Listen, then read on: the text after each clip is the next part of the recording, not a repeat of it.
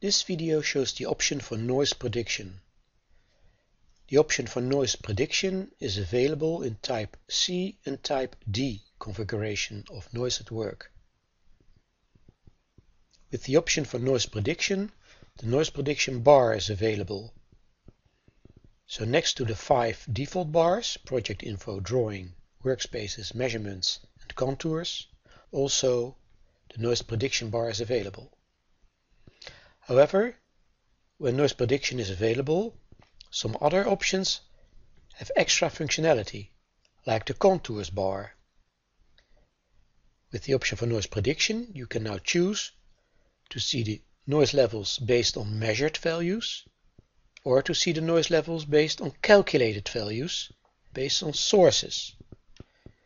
Because we have not entered sources yet in this project, you do not see any noise contours. So let's go back to the noise prediction and enter sources. I click on the button New and I position a noise source on this location. Sources can be given a name. Source 1, a directivity. 1 means free field, 2 means on the ground, 4 near a wall and 8 in a corner. Next you have to enter the sound power level. Let's say that the sound power level is 105 dB. Then automatically NoiseAtWork will calculate the noise levels in the workspace. If you enter a second source, NoiseAtWork will automatically cumulate both sources. Let's say that the sound power level is a little bit lower. And this source is 95. So now you see the cumulated noise level based on 2 sources. Next to the sound power level, you can also show and set the height of the source. 1.5 meter as a default. Switching back to the contours tab page. Here you can select to see the noise levels based on sources, or to see the noise levels based on measurements. However, if these 2 sources will be placed in the future and the measurements are the current situation, you can select the cumulated levels. And now you see the cumulated levels of the measured noise levels and the calculated noise levels.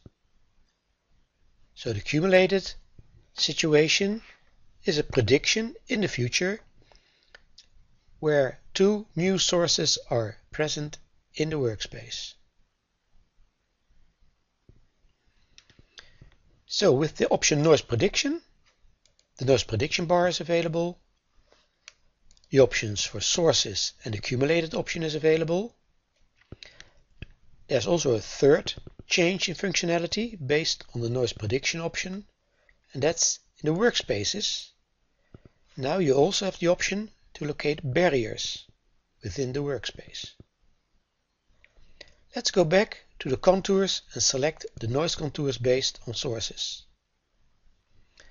Go to the workspaces and I want to position a barrier in the workspace. I click on the option New and I locate the barrier close to this source. Automatically NoiseAtWork calculates the new noise contours, including the barrier attenuation. A barrier can be given a height. Default is 2 meters. You can also make it higher, 3 meters. And also the workspaces now need to have a height and an average absorption factor of all the walls, the ceiling and the floor of the workspace. Per default it's set to 0.25. So the noise prediction option allows you to enter noise sources in the workspaces. You have to set the height of each workspace and the average absorption factor.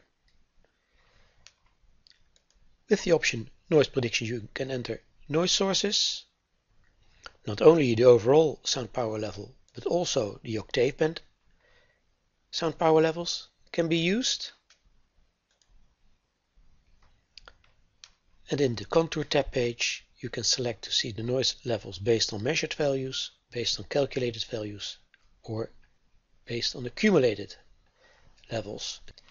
This concludes the presentation of the noise prediction option. Thank you for your attention.